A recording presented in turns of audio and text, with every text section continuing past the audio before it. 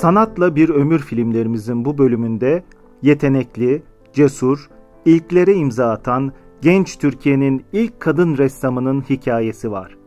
Mihri Müşfik Hanım. Mihri Müşfik Hanım, Türk sanatının gerek yurt içinde, gerekse yurt dışında en önemli temsilcilerindendir. Özellikle Türk kadınının sanat eğitimi alabilmesi için İnaz Sanayi Nefise Mektebi'nin açılışındaki emeği büyüktür.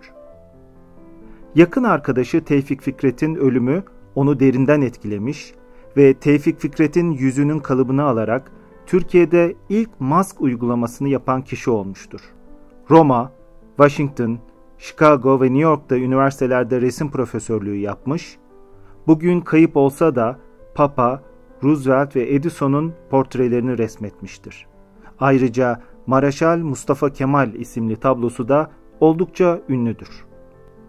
Çileli ve mutsuz bir hayatı olan Mihri Müşfik Hanım, hayatının son dönemlerinde zengin ailelerin çocuklarına resim dersleri vermiş ve böylesine büyük bir değerin hayatı Amerika'da Kimsesizler Mezarlığı'nda son bulmuştur.